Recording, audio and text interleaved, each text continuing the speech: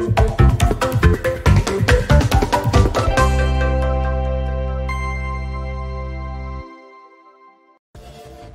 to the Fun Facts Club. Today we will be discussing some fun facts about snakes.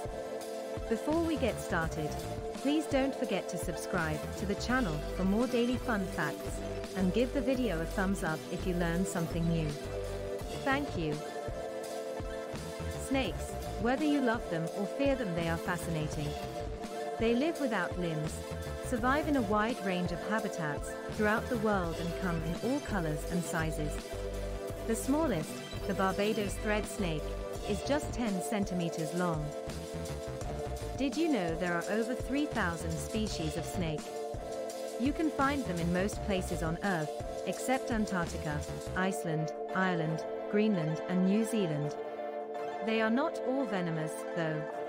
Most are harmless. Only around 600 species are venomous, and far fewer can hurt humans. Snakes, like other reptiles, are cold-blooded. This means that their body temperature changes according to their environment, unlike warm-blooded animals like us. Our temperature remains constant regardless of the weather outside. To survive, snakes living in colder climates hibernate in winter and come out in summer when they can use the sun's heat to keep warm. Have you ever seen something snake-like on the ground, only to discover it is just a skin? Unlike most animals, a snake's skin doesn't grow along with them. Therefore, to grow, they shed their skin and produce more. A process that also helps to keep them healthy. It is really very impressive. The number of times they shed varies with species, though they will usually shed a couple of times a year. Faster-growing species and young snakes shed more than others.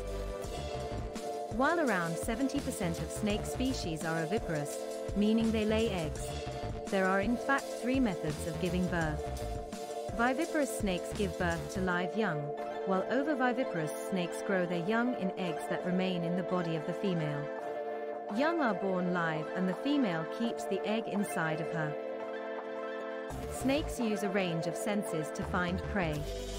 Their sense of smell is particularly important, though they don't use their noses. Instead, they smell using their forked tongues. As they flick them in and out of their mouth, they collect chemical particles from the air and then transfer them to a special organ on the roof of their mouths, known as the Jacobson's organ, which determines the scent. Snakes can also detect heat from prey animals and sense vibrations.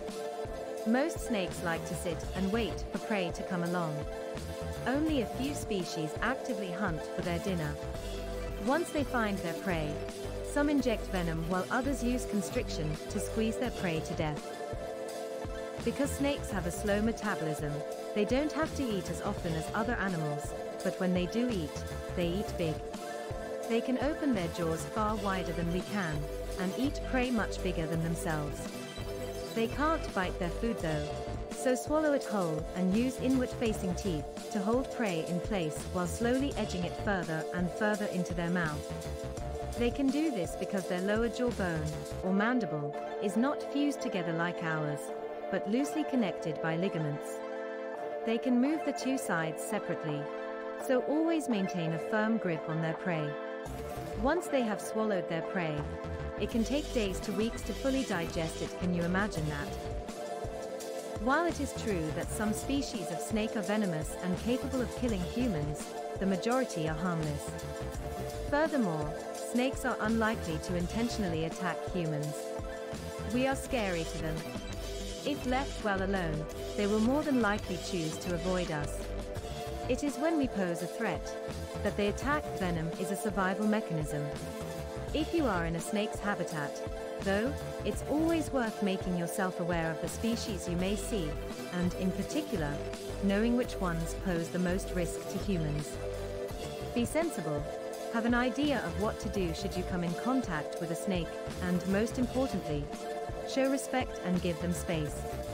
It's their home too, and they deserve to live without being poked, prodded and picked up by us.